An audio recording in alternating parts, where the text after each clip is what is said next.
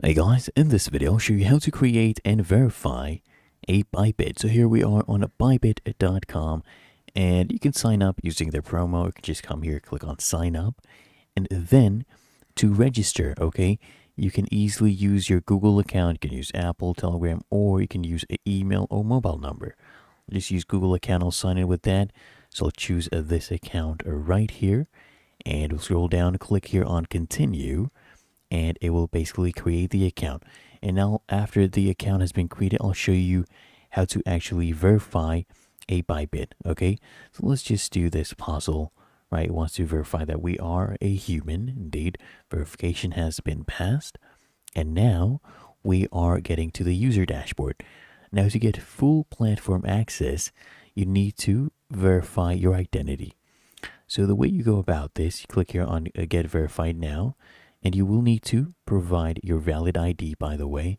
So just keep that in mind. You need to fill in some information. So you select your country of residence. Okay, confirm that it's true and correct. Click here on continue, and then it will get to here where you need to verify using a proof of identity document. And you also need to upload a selfie as well that clearly shows your face. Okay, and they'll do an identity assessment. So you click here, click on verify, and then you choose your document type. So for your country, it depends what they will allow.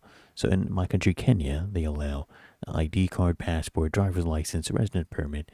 So you choose whichever one you want, click on continue, and this is just a clear example of what you need to upload for your document, right? So make sure there's no glare, there's no blur, it's not overcropped. Click on continue, and then you begin the process of uploading your documents. Then you do your selfie and you'll be verified.